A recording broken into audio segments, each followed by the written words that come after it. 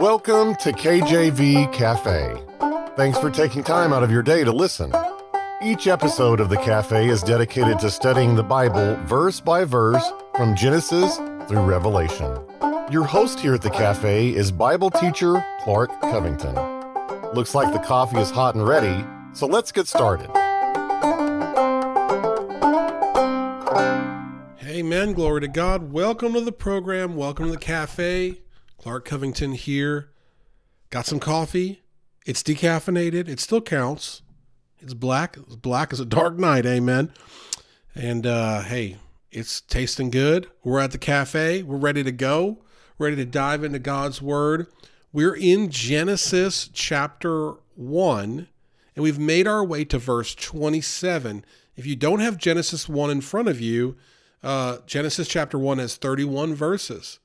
So here we are in verse 27. We are working our way towards the end of Genesis 1, and we are wrapping up the sixth day of creation.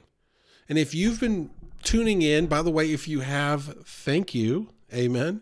If you've been tuning in, we've been going through in detail all that God created and looking at it in kind of a broad perspective, but also looking at it in different layers. Like God created light, as in literally, it's sunny out today. It's a beautiful day today. Oh, I love the sun. God created that light. And then we start thinking about light as Jesus is the light, right? So we're going through the Bible, multiple layers here. We're on verse 27. And before we get to that, we're going to, in the next couple of episodes, go back a little bit and talk a little more about God creating. And 26 mentions him creating the fowl of the air and cattle and creeping things. Well, we're going to go back and look at the cattle a good bit in the next couple of episodes. But and that's actually even not even going back, because verse 28 also mentions that God had created everything, gave us dominion over all the fish and so forth. So it's not really going back. But either way, don't think I forgot about going into other creations beyond just the fish, which we spent a while talking about. But today, here we are in verse 27 of Genesis 1, and I'll read it for you. So God created man in his own image. In the image of God created he him, male and female created he them. Now that verse is exceptional. I can't think of how you could put more information in a shorter sentence. I mean, it's like that verse right there has a lot to it. God, he is the creator, created man in what? In his own image. And then it clarifies, God created man and he created woman, female. He's the one that did it. So let's just start with the idea of being created by God in his image. Now, this to me comes to mind in different ministry applications. I mean, if you're doing something for God, you have to have empathy, right? You have to have some level of love for others, because God loves us, and so we are to love others. And when we look at others, it's easy in our flesh to judge them. We're all guilty of this. That's why I can't have Facebook, okay? I'd be on there and someone to have a picture on there and say, oh, what are they doing, right? I can't. I mean, it's just, I have it for work, but I don't have like a personal profile or anything like that anymore. Years ago, I did. My wife first got off and really just convicted me. The Lord convicted me shortly thereafter to delete them all. So I deleted them all. So if you see us on Facebook, that wouldn't be a personal profile. That's just for work, but or for the ministry. But maybe you're on Facebook, right? And maybe you see a picture of someone, and you judge them. Maybe you say, oh, well, look how tall that person got, or look how big that person got, or small, or, oh, look at their outfit, or, oh, don't they even have a nicer car to drive? I mean, we are prone to judge others. And yet when we see people that come to the Lord in the ministry, often they are in a very humbled state. They have often been brought very low. Man needs to be brought low often before he'll seek God. And that might be for another message, but that's the truth of the matter. The Lord is near. The Bible says, in the book of Matthew, Jesus with the Beatitudes preaches about how blessed are the poor in spirit, the contrite in heart. So when we are hurt and broken down, that's when we're really, really seeking God. And on the other end of that, when you're in the ministry, you're facing those individuals, it might be easy to try to judge them or try to, in some small way, think that you're better than them. And that's when we have to remind ourselves that that individual is made in the image of God. That individual is made in the image of God. And it is literally, it's like, I've heard it said, one beggar talking to another beggar. We are no different. We all are in desperate need of Jesus Christ, our Lord and Savior. And we're going to look at some scripture that deals with being made in the image of God in a little bit. But first, let's just focus on this idea of why did God make us in his image? Poor, rich, popular, introverted and alone, European, Asian, African, fill in the blank, Siberian. I'm trying to think of another place, okay? No matter where we are, water lover, mountain lover, North Carolina, South Carolina. Okay, I'll stop. But, no matter where we are, no matter how opposite we are or similar we are, why is it that we're made in the image of God, all of us? Could it be that God loves us so much that he created us in a form like himself? That God didn't just desire a robot to be made, an army of yes men, if you will, and women, but God desired fellowship when he created us. I believe that. I believe that as you grow close to God and you develop what you've heard so many preachers call that personal relationship with Christ, when you grow close to the Lord, what do you find out? That it's a sweet fellowship. In my prayers, I pray serious stuff. I pray about questions that I have. I'm very intellectually curious. My mind is always wondering this, and this. And the Lord might put on my heart certain things that help satisfy those curiosities. And sometimes I'll just even crack jokes or something. I mean, it's like a friend. It's like a best friend, but it's better than a best friend. The relationship with God is one where we have a deep fellowship with him. This is illustrated in the Bible when you look at the life of Joseph, right? Who was sold off into slavery by his brothers. Amen. He was rejected. He was put down, just like Christ was rejected as Messiah. Joseph is a picture or term or like of Christ. And I know some theologians, quote unquote, they don't like that phrase, picture of Christ, because it's whatever. You know what I mean? He is similar to Christ in the Bible. And Joseph, when he sees his brothers, he forgives them. He weeps. He has to go behind closed doors. He's weeping so much at seeing them. In fact, we're going to get to Joseph in the book of Genesis. It's quite a bit of the book of Genesis is about Joseph, who's a picture of Christ. And he loves his brothers, amen? And he adores his brothers. And he isn't just supplying them with all they need because there's famine in the land. He isn't just blessing them, though he does. He isn't just forgiving them, though he has. He has fellowship with them, amen? So we are made in the image of God, if for no other reason than to be able to have fellowship with God.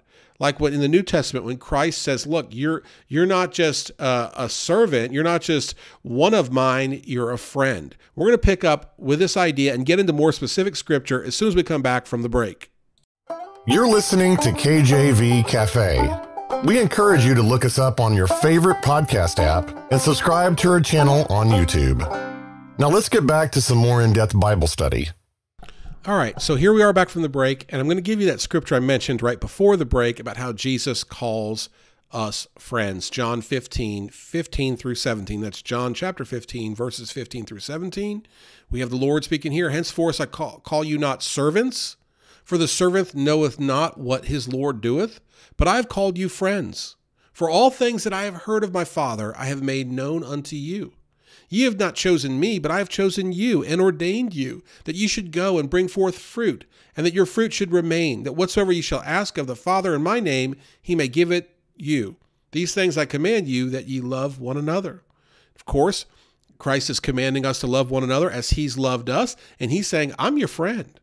And he's saying, look, the servant doesn't necessarily know all the master's business, right? But if you get into God's word, the Bible says the secret of the Lord are with him. Amen. With him. I'm going to look that verse up so I don't mess it up. The secret of the Lord. It's an excellent verse. Got it. I knew it. Psalm 25:14. There's a few of them in there, but this one here. The secret of the Lord is with them that fear him, and he will show them his covenant. And that word fear means to reverence, right? To respect, to adore, right? It's not like fear as in, oh, I'm afraid of the monster, or I'm afraid of, killer bees or something. This is a fear that deals with a deep reverence. In high school, I had a coach who was like the greatest coach ever in high school football. And he was kind of like a father figure to me. And he was a mean dude. He had a handlebar mustache, bald head. He could bench press more than most of the players. I mean, it was a mean dude. We feared that guy. And that fear wasn't just like we're afraid of him. We respected him. Amen. We respected him. We reverenced him. And guess what? When he spoke, we listened. All the players did, including myself. And I was a very rebellious child, but when that man talked, I said nothing. I listened to him. Amen. That is how we are to be. As children of God, we are to not be rebellious, but we are to fear the Lord in that regard and that reverence. And guess what? When we love him, when we fear him, we have his secret. And what's his secret? That's his word. When we're in his word, I've heard it said many times, the Bible is a progressive revelation. The Christian life is like a progressive revelation of God's plan for you and for mankind. And as we live for the Lord, we're given insights. And therefore, we're no longer servants. Servant would be like somebody that is just told what to do and nothing else, right? They're not entitled to anything else. Jesus is saying, I call you friends. And of course, there could be other scriptures about how Jesus will serve us at the marriage supper of the Lamb, and so on and so forth. Man, it's just, he's so good. God is so, so good and so loving. And that, I believe, at the very least, is why we're made in the image of God, so that we can have fellowship with him. And if he made us not in the image of him, it might have been harder to have fellowship with him. We are not made in the image of the bobcat, and you may not have the greatest fellowship with a bobcat. We're just made differently, right? The bobcat doesn't have a mind like we have, intellect like we have, on and on. So while we might have some similarities, the bobcat may eat, we may eat. The bobcat may sleep, we may sleep. We're vastly different. Amen. So we can't have fellowship like that with the bobcat. And if God hadn't made us in his own image, we wouldn't be able to have fellowship with him. And that surpasses all socioeconomic status, all education, all everything. So we don't judge others on anything at all. We simply love them to pieces, and we let God be the judge. And we see that he made us all in his own image. So some verses on this, beyond Genesis 1:27, we have Colossians 3:9-10, and Paul writing to the church at Colossae, lie not one to another, seeing that you have put off the old man with his deeds, and have put on the new man, which is renewed in the knowledge after the image of him that created him. And so when we're in the image of God, that should compel us not to sin. Amen. Not to sin. We shouldn't be living in sin if we're made in the image of God. And let's see another one here.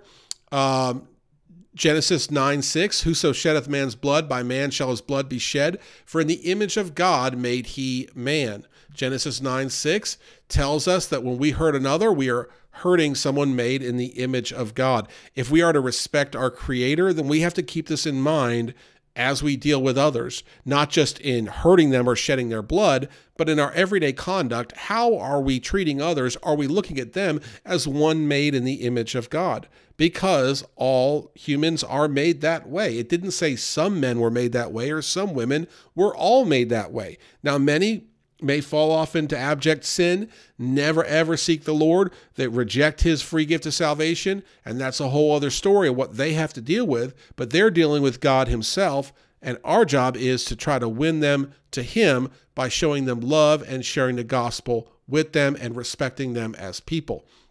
Okay, tune in next time as we get to part 2 on this message of being made in the image of God. Thank you for listening. Take care. God bless, and amen. Thanks for spending time with us today at the cafe. We would love to hear from you. You can email Brother Clark directly at clark@enduringpromise.org. See you again tomorrow. Same time, same place.